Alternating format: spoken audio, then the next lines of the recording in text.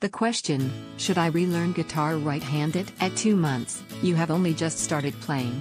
You say that you are comfortable playing both ways. Do yourself a huge favor, go back to righty. Your dominant hand being the left hand, you'll find making bigger stretches on the fretboard will be easier, as well as your coordination visually. The right hand does not perform as complex a task as your left hand does, and therefore it is not a big hurdle to relearn picking righty. Another interesting fact, your right hand gets its signals from the left hemisphere of the brain, where order and structure is dominant.